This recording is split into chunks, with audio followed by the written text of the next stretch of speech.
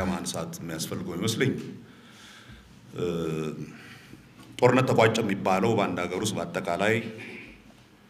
የፖለቲካም ሆነ ሌሎች ኢሹዎችን በሰላማዊ መንገድ የምንፈታበት ሂደት ውስጥ ስቴብል የሆነ ሂደት ውስጥ መግባት አለ መግባት ከሆነ ጦርነቱ ገና አልተቋጨም ገና ብዙ ኢሹዎች ከጦርነቱ ጋር የተያያዙ አሉ ከህዋት ጋር እንኳን የተያዘው ጦርነት ሙሉ ለሙሉ ተቋጭቷል የምንልበት ደረጃ ላይ አይደለንም ያለነው ገና እንደምትሰሙት በህዋት ውስጥ በራሱ ከፍተኛ ክፍፍል አለ ይሄ በስንት ከበሮ ድለቃ ጦርነት ውስጥ የገባው በጣም ብዙ ህዝብ ይሄ ሁሉ ለዚህ ነው ወይ ብሎ ጥያቄ ያነሳበት ኢቭን በፓርቲው በራሱ ውስጥ ሰፊ ልዩነቶች የተንጸባረቁበት አንዳንድ ጊዜ የተፈራረሙትንም ነገር ውጤቱ ምን ሊሆን ይችላል የሚለውን በኋላ የገባቸው የሚመስል ነገር አለ ለምሳሌ መሳሪያ ይፈታል ብለው ይስማማሉ ዜን መሳሪያ ለመፍታት ወታደሮቹ ተገናኝተው ሴትል ያረጋሉ ከተባለ በኋላ ቆይ ከባድ ነው ቀላል መሳሪያ ነው እንፈታው ይላሉ ከባድ ነው ሲባል ታንክ ነው መድፍ ነው ይላሉ እና ገና ይሄ አንድን ሁኔታ ሙሉ ለሙሉ ከነ ኢምፕሊኬሽኑ ሙሉ ለሙሉ ወስዶ በቃ ምንም ሌላ አማራጭ የለም የሚል መጀመሪያ በዛ ጉዳይ ላይ ስታሰባስበው የነበረን ሰፊ ማህበረሰብ ኃይል መልሰው ወደ አንድ ቦታ መክተት ቀላል ጨዋታ አይደለም ስለዚህ ከዛ አንፃር ሳይው ከህዋት ጋር የተጀመረው የነበረው ጦርነት አልቋል ብሎ ሙሉ ለሙሉ ለመናገር ትንሽ መቸኮል ይመስልኛል በእርግጠኛነት ማውራት የሚቻለው ከዚህ በፊት የፈጠሩት አይነት አደጋ በማህበረሰብ ውስጥ ላይፈጥሩ ይችላሉ ግን ኦንጎይንግ የሆነ ኮንቲኒዩስ የሆነ መቼም ሴትል የማያረጋ አይነት ግጭት ውስጥ ልንገባ እንችላለን therefore አንድን ጦርነት ለመቋጨት የሚከድበት መንገድ ዛሬ ጠመንጃዎች ድምጻቸውን አጠፉ ምንልበት ብቻ ሳይሆን ወደፊት አስቦ እስከመቼ ነው ይሄ ነገር ይዞን የሚሄደው ምን ያህል ጊዜ ይቆያል በሌላ መልክ ሊመጣ የሚችል ግጭት አለ ወይ ይሄንን ግጭት ሲገፋፉ የነበሩ ኃይሎች በሙሉ ሪሊ ሙሉ ለሙሉ በህዋት ብቻ ሰብስቲዩም እንደሚሆኑ ናቸው ወይ ሌሎች ኢንትረስቶች የሉም ወይ እነኛ ሌሎች ኢንትረስቶች ምንድነው የሚያስቡት ለምሳሌ በዚህ አሁን በተደረገው ስምምነት በፍጹም ደስተኛ ያልሆኑ የምዕራብ ኃይሎች እንዳሉ እናውቃለን typically በሁለት ምክንያት አንደኛው ምክንያት the very idea that አፍሪካኖች ተሰብስበው የነሱን ብሌሲንግ ሳያገኙ ችግር ፈቱ ማለት ለነሱ ለፖስት ወርልድ ዋር 2 ኦርደር ሲሪየስ የሆነ ቻሌንጅ ነው በጣም የሚወዱት ነገር አይደለም ይሄ ኢትዮጵያ እንዲህ አይነት እርምጃ በመተወስድ ጊዜ ሌሎችን ሀገሮችም ወደዛ አይነት ሪቤል የማድረግ ነገር ውስጥ ልትከት ትችላለች የሚል እንትን ስላላቸው አሁንም ቢችሉ አቅሙ ካላቸው ይሄ የግጭት ስሜት እንዲቀጥል አድርገው ይሄው እናንተ የጀመራችሁበት ይሄ በአፍሪካኖች ምናምን ብላችሁ የማይችሉ ሰዎች ሰብስባችሁ ያረጋችሁት ነገር አልሰራም እኛ ደግሞ ገብተንበት እንሞክር ብለው እዛ ነገር ውስጥ ለመግባት አሁንም ኢንትረስት ይኖራቸዋል በዛ ምክንያት ያንን ደግሞ ማድረግ የሚችሉት ግጭቶቹ በተወሰነ ደረጃም ቢሆን በዛ ኢንቴንሲቲም ባይሆን በተወሰነ ደረጃ እንዲቀጥሉ በማድረግ ለምሳሌ ሰሞኑ ምናየው የሸኔን እንቅስቃሴ እኔ ከዛ ጋርም አያይዤ ነው ማየው it's not just ብሎ የሸኔ ብሎ እንቅስቃሴ አይደለም ያኛው ዋናው ኃይል ተመታ ሲባል ነገሩ አለቀ እንዳይባል at least there is still አገሪቱ ገና የተረጋጋች አይደለችም ገና የኛን እርዳታ ትፈልጋለች የሚል ስሜት ውስጥ መክተት የሚፈልጉ ኃይሎች አሉ እነኚህ ደግሞ ቀላል ኃይሎች አይደለም የኛን አይነት ሀገር ራሻን የሚያክል ኃይል ዩክሬን የምትባል ትንሽ ኃይል ጋር በገጠመችበት ሁኔታ ላይ ምን አይነት መሳሪያ ባጭር ጊዜ ለዩክሬን አስታጥቀው የራሻን ኃይል አትሊስት እንደፈለገ እንዳይሄድ ያደርጉበትን ነገር ስናይ እነኚህ ሰዎች እንዲሁ ይተውናል ብለን ማሰብ ያለብን አይመስልኝ therefore እነኚህን ሁሉ ሳይ ይሄ ጦርነት ከህዋት ጋር የተደረገው ጦርነት ሙሉ ለሙሉ ተቋጭቷል ብለን ልንዝናና የምንችልበት ሁኔታ ላይ አይደለም ይሄን ስምምነት የሚቃወሙ ወያኔ ውስጥ ያሉ የወያኔዎች ደጋፊ የነበሩ ውጭ ሀገር ያሉ የትግራይ ተወላጆች ኦር ወያኔን ከጀርባ ሆነው መሳሪያ ሲሰጡትና እንትን ሲሉ የነበሩ የውጭ ኃይሎች ቦዝ የቅርብና የሩቅ የውጭ ኃይሎች ሁሉ አሁንም በዚህ እንደ ወያኔ አትሊስት ወያኔ ተገዶ አንገቱን ተይዞ ወደ ስምምነቱ እንኳን ቢገባ ሌሎቹ የዛ አይነት ስሜት ውስጥ ናቸው ብለን ማመን የለብን therefore ይሄ ከጦርነቱ በኋላ ወዴት እንሄዳለን የምንለው በጣም ኢምፖርታንት ጥያቄ እንዳለ ሆኖ ጦርነቱን እንዳለቀና ስትሪክትሊ ካሁን በኋላ ያለው ችግር የፖለቲካ ችግር ብቻ ነው ብሎ ማሰብ ተገቢ አይመስልኝ ከወያኔ ጋር ያለው እንኳን ቢጠቃለል ዘን እንደ ሸኔ ያሉ ኃይሎችን በምንድነው ታቆማቸው ሸኔን እኔ ማየው TPLFዎች እንኳን መርህ አላቸው የሆነ የሚፈልጉት ነገር አለ ኢትዮጵያን መግዛት አለብን እኛ በልዩ መልክ የተቀባነ ሊሉ ይችላሉ some kind of አመለካከት ይኖራቸው ይሆናል ወር ከዚህ በፊት ስንገዛው የነበረው ሀገር እንዴት ተመልሰን እኩል እንሆናለን የሚል ከውስጥ የሚገፋ ኃይለኛ ስሜት ሊኖራቸው ይችላል የሸኔዎቹ አስቸጋሪ የሚያረጋው አንዳንድ ጊዜ ለምን እንደሚዋጉም ግልጽ አይደለም because it is just ordinary ዝርፊያም ምንም ያለበት ነገር ስለሆነ ይሄ ደግሞ ክሊር የሆነ መሪም እከሌ የምትለው የምትናጋገረው ኃይልም ያለበት ስላልሆነ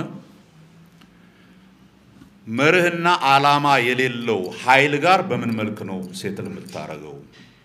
ከጉልበት ውጪ ሴትል የምታረግበት መንገድ አለ ሆይ የሚለው በጣም ትልቅ ጥያቄ ነው እንደምታውቁት አሁን ኦሮሞ ብሔረተኞች አካባቢ የሚነሳ እንትን አይ የትግራዩን በሰላም ከተፈታ ለምንድነው ይሄ በሰላም ማይፈታው የሚል እንትን አለ but exactly what does it look like ከሸኔ ጋር የሚደረግ የሰላም ስምምነት ምንድነው የሚሆነው የሚለው ክሊር አይደል therefore ከጦርነት ወጥተናል ሙሉ ለሙሉ ለማለት የህዋቱ እንኳን አለቀ ብንል yes ምንም ጥያቄ የሌለው የህዋቱ ሲያልቅ ያኛው እየተዳከመ ይሄዳል ሌሎቹ አዲስ አምቢሽን ያላቸው ኃይሎች ግን አይወጡም ማለት አይደል ስናስብ አሁን ያሉትን ብቻ አይደለም ሊመጡ የሚችሉስ ደግሞ አሉ ወይ ሌላ አምቢሽን ይዘው የሚመጡ ብሎ ማሰብ ጥሩ ይመስለኛል የኦሮሞና የሸኔን እንትን ብቻ ሳይሆን አማራ ክልል ያለውን የአማራ ብሔረተኞች እንቅስቃሴ አበቃለት ማለት እንችላለን ወይስ ሊነሳ የሚችልና አጋጣሚ ካገኘ እንደገና ወደ መሳሪያ መሄድ ነው we don't know እንደ አገር አስበን ከጦርነት እየወጣን ነው የሚለውን ነገር ስናስብ እነኚህን ሁሉ ሴትል ምናረግበት ነገር ክሊር ሆኖ ሴትል ከሆነ በኋላ የሚመጣ ነው ይሄ ዘላቂ ሰላም የምንለው ነገር የሚለውን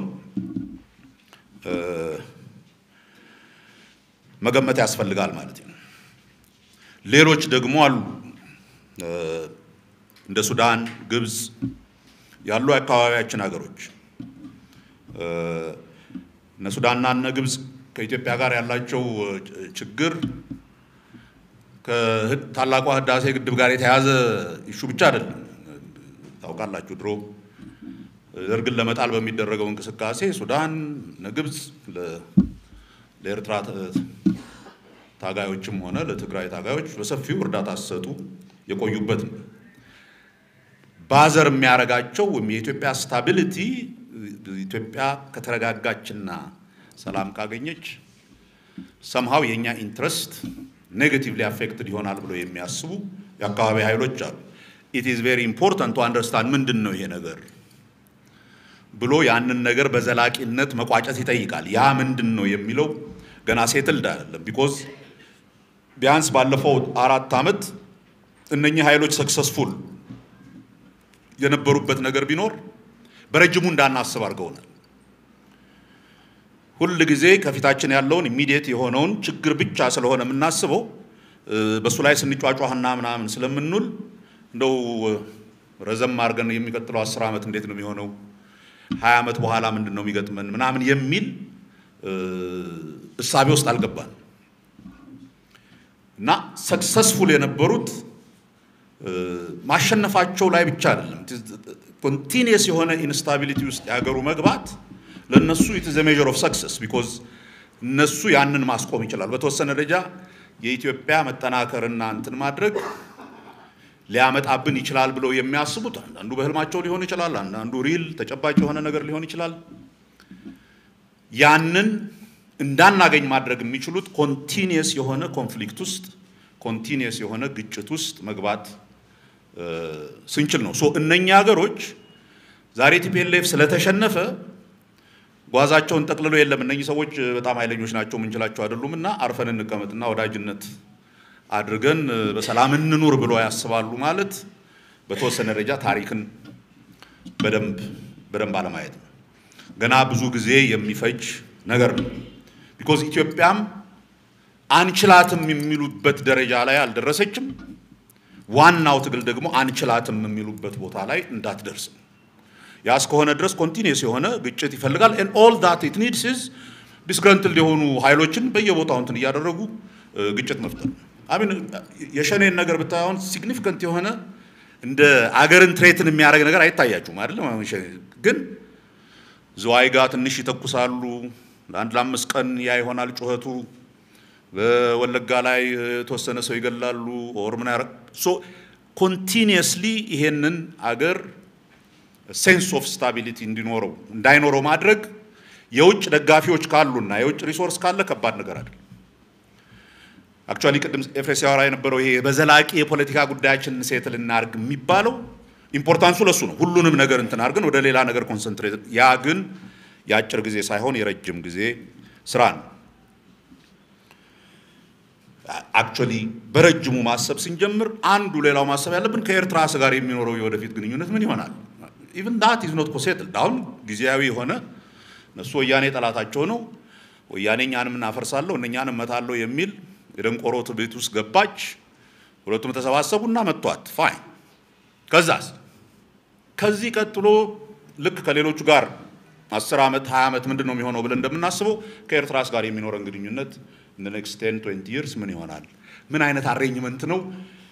ዘላቂ የሆነ ስታቢሊቲ ሊሰጠን የሚችለው ብለን ማሰብ አለብን ሶ የመጀመሪያው ኢሹ ስለ ወደፊቱ የፖለቲካ ሴትልመንት አናወራ አይደለም ማወራለው እኔ መመጣበታለሁ በት መነሻችን ግን ጦርነት አበቃ ካሁን በኋላ እንደዛ አይነት ግጭቶች አይኖሩም ብለን ሳይሆን in the short run ባጭር ጊዜ ለዚህ ነው እኔ always thinkingአችን ያጭር ጊዜ የመካከለኛ ጊዜ ረጅም ጊዜ ያል ማሰብ ያለብን ባጭር ጊዜ ጦርነቱ ገና አላበቃም we still have issues to settle the military እንትኑን ነው እነኛን በደንብ አይደንቲፋይ አድርጎ እንትን ማድረግ ይፈልጋል ለማለት ነው ሁለተኛው ከጦርነት ጋር በተያያዘ መነሳት ያለበት ጥያቄ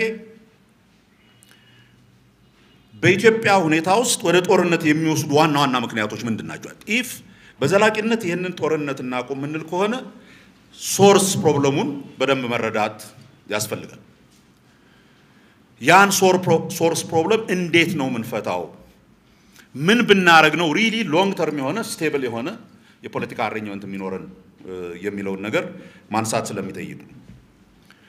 የመጀመሪያው ቅድም ኤፍሬም የሄደበት እና በጣም ሲግኒፊካንት የሆነ ይሄ ሁሉ ጦርነት በአንድ መልኩ አየነው አላየነው የ30 ምናምን አመት የብሔር ፖለቲካ ዶሚናንስ ፖለቲካው in fact probably only በኢትዮጵያ የብሔር ፖለቲካ ስቴት ሪኮግኒሽን ፉሊ አግኝቶ የመንግስቱ መሰረት የሆነበት ሀገር በአለም ላይ የለም በነገር TPLFዎች ከሰሩት ስራ ሁሉ አስበው ከሆነ ያደረጉት ከሰሩት ስራ ሁሉ ለዚህ ሀገር ሆምወርክ ትዚላችኋል ድሮ የ100 አመት የቤት ስራ ተተንላችሁ ሄደናል ይላሉ የቤት ስራውን አክቹአሊ አስቀምጠው የሄዱት እነሱ ናቸው ወያኔዎቹ ናቸው because fundamentally ራሳችንን እንደ አገር እንኳን እንዳናስብ አደረጉን እንዳናስብ አደረጉን ስለ I'm not even talking about የብሔር ድርጅቶች መፈጠራቸው ብቻ አይደል የብሔር ፖለቲካ አልፈልግም የሚለው በተወሰነ ደረጃ እለት ተቀን ካልኩሌሽኑ ከብሔር ፖለቲካ አልወጣም they have put us so deep into it but instinctively በህብረተሰብ ውስጥ ያለን ችግር ስናይ ሳንወድ በግዳችን ከአንድ ብሔርና ከአንድ እንትን ጋር የምናገናኝበት actually የውስጥ አመለካከት ውስጥ ከተሆነ እኔ ትልቁ ሰክሰስ የወያኔዎች እሱ ነው ብዬ ነው ማለት it really is not ሌላው የዝርፊያው ምናምን መልሷለን it's not ግን the fact that ማህበረሰብን በሌላ መልክ እንዳናይ ማህበረሰብና ግለሰብን በሌላ መልክ እንዳናይ ግለሰብ እንደው አይናችሁን ጨፍናችሁ ራሳችሁን ጠይቁ አንድ ሰው ጀጅ ከማረጋችሁ በፊት ገና መጀመሪያ ስታውቁት መጀመሪያ ማወቅ የምትፈልጉት just to give general የሆነ ሎኬሽን ውስጥ ለማስቀመጥ ዘሩን ነው ማወቅ የምትፈልጉት because you want to put him where do I fit this guy you know አን ከዛ በላይ እኮ የሜንታል ዲጀነሬሽን የለም የሰውን ልጅ ቁጭ ብለህ ስታይ መጀመሪያ ጀጅ ለማድረግ መጀመሪያ የምትጠቀምበት ዘር ሲሆን then mentally ሰዎችን በሌላ መልክ የምታይበትን መብራት አጥፍተህ ይሄኛውን መብራት ብቻ አብርተህ ማየት ጀምረሃል ማለት ነው now ያንን መብራት ይዘህ አገር ለመስረት ነው የምትለው አገር የተረጋጋ አገር ለመስረት ነው ምን ያህል ከባድ ሊሆን እንደሚችል በደም መረዳት ያስፈልጋል even አሁን ስናወራ ኮንስቲቱሽናል የሆነ ሬሜዲው ምንድነው ምን ብንቀይር ትንሽ ከዚህ ከዘር ፖለቲካ ያወጣናል ምናምን ብለን ልንነጋገር እንችላለን እኔም ትንሽ ቆይቻ አወራለሁ ስለሱ ችግሩ እሱን እንኳን ካደረግን በኋላ ይሄ በሽታ የተወሰነ ጊዜ አብሮን ሄዶ አይቀር in fact the smart thing እንደው የሚያስቡ ሰዎች ሊያስቡበት የሚገባው ነገር so እነኛን ኮንስቲቱሽናል ሬሜዲስ እንኳን ካስቀመጥን በኋላ ማንቀጽ 47ን ምን ቀይር አንቀጽ 39ን ምን ቀይር ምናምን እናረግ ከዛም በኋላ እንደ አገር ለማሰብ የሚያስችል ማይንድ ሴት ውስጥ እስክንገባ 10 አመት 20 አመት ሊወስድብን ይችላል በዛ ጊዜ ዘን ጥያቄው እነኚህ ኢሹዎች እንዴት ነው ወደ ጦርነትና ወደ ግጭት ሳይከቱን እንደማን አርገን ያመቻመችን ምን ሄድበት ይሄ ሁሉ ሲሆን ግን እየተቃጠልን ነው ቶ የሰርተን ዲግሪ ሶ አንዱ የብሔር ፖለቲካ አለብን ችግር አለ ከዛ ጋር የተያያዘውን እንዴት እናወጣዋለን ሁለተኛው ችግር ግን የብሔር ፖለቲካ ብቻ አይደለም ለ40 ምናምን አመት የሄድንበት ፖለቲካ ከብሔር ፖለቲካ ሙጭ ያለ የፓርቲ አደረጃጀት ምን ሁሉ የተበላሸ entirely የተበላሸ ፖለቲካ ማለት ኃይሎች ተሰባስበው እንደ አገሯ ወዴት ብትሄድ ይሻላል ብለው በፖሊሲ የሚከራከሩበትና እንትን የሚሉበት መሆኑ ቀርቶ የሰርቫይቫል ቦታ ሆኗል በተለይ ለደፋሮች የሰርቫይቫል ቦታ የኢትዮጵያ ፖለቲካ አንዱ ፈንዳሜንታል ዲጀነሬሽን የኤሊት ፖለቲካ መሆኑ ቀርቷል ማህበረሰብ ውስጥ ትልቅ ስቴክ ያላቸው ሰዎች ያ ማህበረሰብ እንዳይፈርስ የሚፈልጉና እንዴት አርገን እንትናረጋዋለን ብለው የሚያስቡ ሰዎች ሳይሆኑ ለዛ ምንም ግድ ማይሰጣቸው ዋዱ አይጌታ አውቶፊት ብለው የሚያስቡ ደፈር ያሉ ሰዎች ፖለቲካ ውስጥ የገቡበት partly that's why የፖለቲካ ፓርቲ መስራት እና እንደዚህ ዘላቂ የሆነ የፖለቲካ ፓርቲ መስራት ህግ ያለው ህጉን የሚያከብር የፖለቲካ ፓርቲ መስራት እንዴት ከባድ እንደሆነ መቼም የገባንበት ሰዎች እናውቃለን ኢትዮጵያ ውስጥ የፖለቲካ ፓርቲ ተመስርቶ በህጉ ተስማምቶ የተሸነፈ አርፎ ተቀብሎ ያሸነፈ ለሚቀጥለው ሊሸነፍ እንደሚችል አውቆ የሚሄድበት የፖለቲካ ሜንታሊቲ ገና አልተመሰረተም the minute አንዱ ሲሸነፍ የሚያየው ሌላው የሆነ አሻጥር ሰርቶት እሱን ከንትን ለማውጣት ያደረገው እንጂ ያብዛኛው የፓርቲ እንኳን ፍላጎት ነው ብሎ ለማየት አስቸጋሪ ሆነበት that's why ፓርቲዎቻችን ከ10 ከ15 ከ20 ሰው በላይ ፈንዳሜንታል ሮል የሚጫወቱባቸው ኢንስቲትዩሽንስ አይደሉም ገና ተቋሞች አይደሉም እየተገነቡ አይደሉም ያ ገና ያለቀቀን ገና ብዙ ስራ የሚጠይቅ በነገራችን ላይ የተቃዋሚ ፓርቲዎችን ብቻ አይደለም ማለት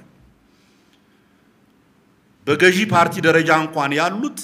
የተጠረነፉ እንጂ የሚያስቡ ሰዎች ለአንድ ዓላማ ብቻ ብለው የሚያስቡ ሰዎች አይደሉም always ከኢንትረስታቸው ጋር የተያያዘ because fundamentally የያዛቸው እንዲህ አይነት ፓርቲዎችን የያዛቸው ከመንግስት የሚገኝ ጥቅም አለ ብለው የሚያምኑ ብዙ ሰዎች መኖራቸው ፖለቲካ ፓርቲዎች አፕራዮሪ ገና ሲመሰረቱ ወይም ሰዎች ፖለቲካ ፓርቲው ሲገቡ አንድ የሆነ ጥቅም ማገኘው አለ ብለው መግባት ከጀመሩ ራሳቸውን አይተው ብቻ መግባት ከጀመሩና እንደዛ አይነት ሰዎች አብዛኛው ከሆኑ that really is not a political party in the real sense የቀማኞች ስብስብ ነው የሚሆነው just የጊዜ ጉዳይ ሶኛ ሀገር ጠንካራ የሆነ በአይዲያ ላይ የተመሰረተ ያንን አይዲያ በተግባር ለማዋል ጠንካራ ፍላጎት ያላቸው የተሰባሰቡ ሰዎች ገና አልፈጠሩም ሶ ያ ሌላ ራሱን የቻለ ችግር ያ ደግሞ የጥቅም ጉዳይ ስለሆነ በቀላሉ ልክ የብሔር ፖለቲካ እንደሚከተን ይሄም ወደ ግጭት ሊወስደን ይችላል በቀላሉ እንትን ከማድረግ ይልቅ አሁን አይታችሁ እንደሆነ ፖለቲካችን ጥሩ ፖለቲከኛ እንኳን ማለት ሚናቸፍ መሆን አለበት ወደ ግጭት ምናምን እንትን የሚያደርግ ነው እንዴት ደፋር ነው እንዴት ጀግራ ነው ምናምን ነገር የሚባልበት ኢምፕሊኬሽኑ ምንድነው የዛ አይነት ጮህት ምንድነው የሚያመጣው ሀገር እንዴት ትሆናለች ከዛ በኋላ ምናምን is secondary in that calculation so እንዲህ አይነት ፖለቲካውን የያዙት እንዲህ አይነት ኃይሎች በሚሆኑበት ጊዜ ለግጭት በጣም ቅርብ ነን always ለግጭት ቅርብ ረጅም ጊዜ አይወስድም ወደ ግጭት ውስጥ ለመግባት